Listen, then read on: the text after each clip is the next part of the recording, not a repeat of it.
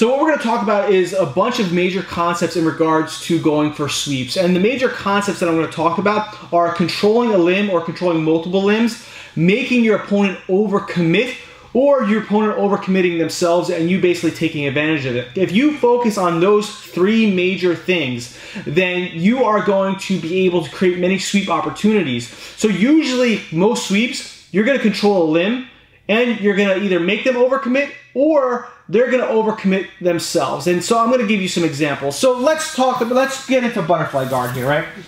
One very simple sweep that I like to do, it is so simple to the point where everybody should be doing this, and it's extremely low risk, is when the person steps their foot up, right? So Russ steps his foot up, and what I'm going to do is I'm going to take my left hand, grab his ankle, so that is concept number one, controlling a limb. Then the next thing I'm going to do is I'm going to push him backwards, here, and that's concept number two, making him overcommit. What I mean by making him overcommit is essentially off-balancing the person in some way, shape, or form. So I want to make him either overcommit backwards, overcommit over me, overcommit to the left, overcommit to the right, and so on and so forth. Okay, those four major things are going to be able to create many sweeping opportunities for you. There are others, but those four are going to open up a lot of opportunities. So if we're just here, right, we turn this way, this simple thing, I'm not focusing on the actual technique, I'm focusing on the concept. He steps up, boom, look, I'm trapping here, and now I push him. So I trapped a limb, and then I made him overcommit this direction to where it's hard for him to basically finish his, basically for him to keep his base, all right? Then another aspect we're gonna talk about in another video as well is finishing your sweep, right? The concept of actually completing the sweep. So after that, I need to be able to get up. So that way I can actually get my sweep points or get my control and so on and so forth, right? So another concept, another example here is if I have basically butterfly guard and I'm going for a basic butterfly sweep. Here, I have a limb, so I'm controlling a limb. I have his right arm and I also have his right leg too. So if we turn this way, here, I'm controlling two limbs this time. I'm controlling his right arm here, and I'm controlling his left leg with my right foot. So I'm controlling two limbs, and then I'm going to make him overcommit. So I'm here like this, I tilt, and I make him overcommit to his right. Now I get my sweep, and then I get my points, or I get my control, whatever my particular goal is, all right? Another one is, let's say I have close guard here. And I'm able to get his arm across, right? Or I just control like a 2-on-1 grip. I bring my hips up, I slide his arm across, and then I hug around. I am now controlling a limb. I'm controlling a limb here. I hook underneath this leg. I'm controlling two limbs now. I'm controlling his right arm. I'm controlling his left leg here. Then from here, I'm going to make him overcommit to his right. Then I get my sweep. So it's the same concepts over and over again. Trap a limb, make them overcommit.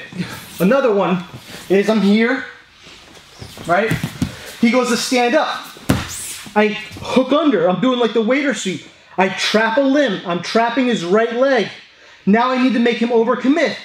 Usually when you're doing the overcommitting, you want to take them to a direction of a limb that's being trapped. Okay? If you're controlling an arm, most of the time you're going to overcommit them to the direction of the arm that you're trapping. In this scenario, I'm only controlling a leg. So I want him to overcommit in the direction of the leg that I'm trapping here. So for me to overcommit him, I need to make him kind of like dip down this way. So for me to do that, I'll twist my hips.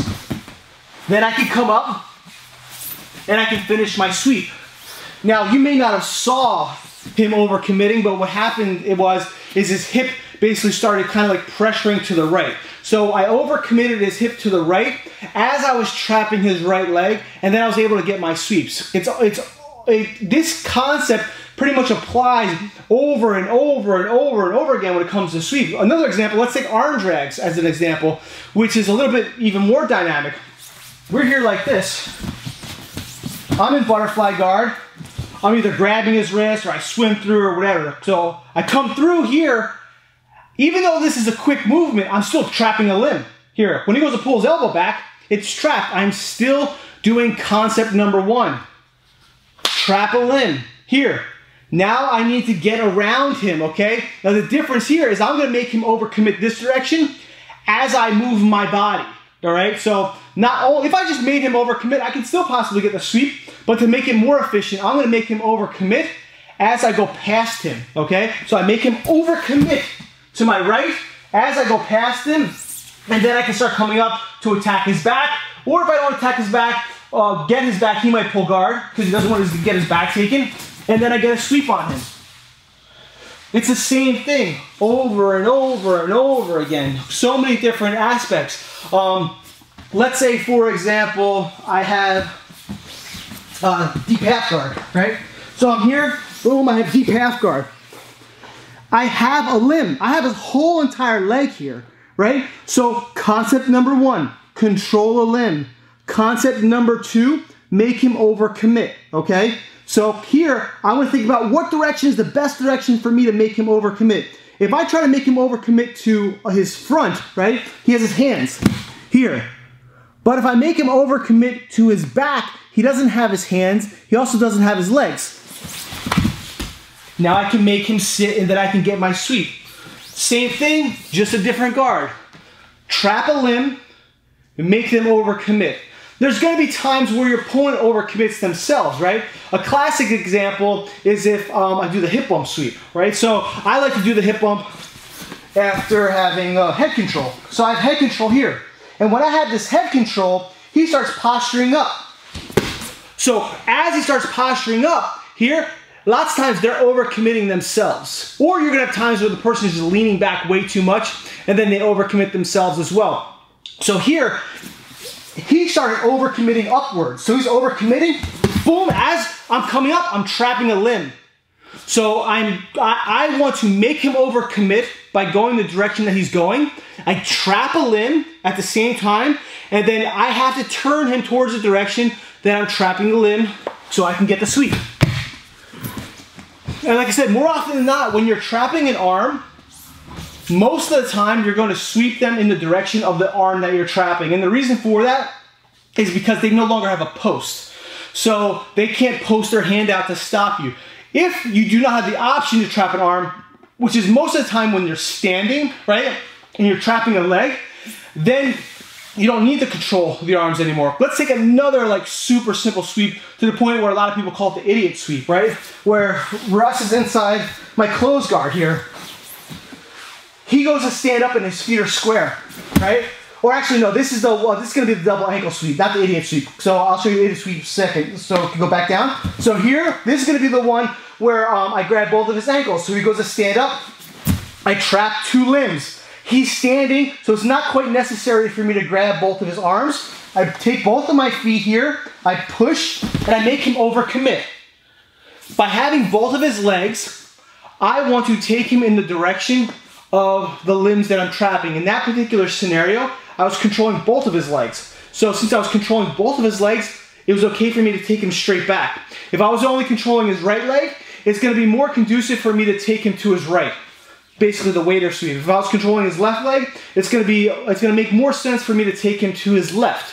So we control a limb, we make them overcommit, right? Or if they overcommit themselves, then we can take advantage of that as well. Most of the time, it's going to be your responsibility to make them overcommit, especially as they have more and more experience. Let's go back to the idiot sweep, right? So the idiot sweep, he's actually standing in front of me, and he's already square. So with this one, right, this is a classic Marcelo Garcia, like super simple type of sweep. I'm going to take both of my feet and flare them out. Trap a limb or more. I'm trapping two limbs now, then I make him overcommit. Now he's down. Right? We still didn't talk about the fact that I need to get up. I need to do those things, right? So I still need to finish my sweep. If we're here like this, and I do this again, boom, but I don't get up, and he gets right back up, it's like the sweep never even existed. So we trap a limb or more limbs, we make them overcommit or they overcommit themselves, and then we complete the sweep.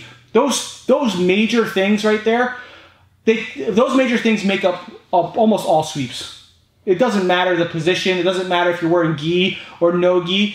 It makes up almost all types of sweeps. You know, possible, possible exceptions are if you're wearing the gi, right? So if Russ just runs over there and grabs his gi top really quick. So we're not even gonna stop the video. So he's grabbing his gi top really quick. He's gonna put that on. One particular exception is if we are playing collar drags, right? So with a collar drag, I'm actually not really controlling the limb. What I'm doing is, I'm grabbing his collar here, and I want to make him overcommit more than anything else, right? So let's say, for example, I'm trying to pull him and it's not working.